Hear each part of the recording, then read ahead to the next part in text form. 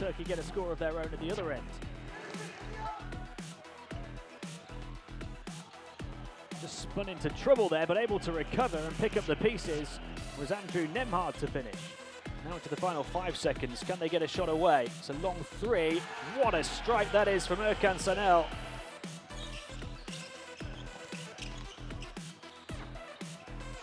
Riding the challenges and able to bank it in is Brasdeikis.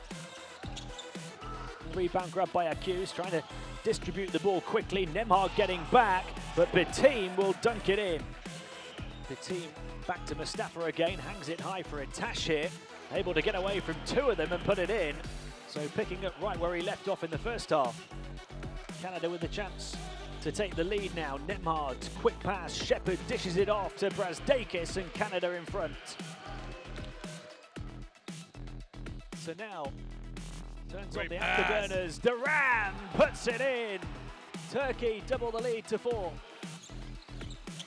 And RJ Barrett can burst forward quickly, going through the gears. Gets it to go.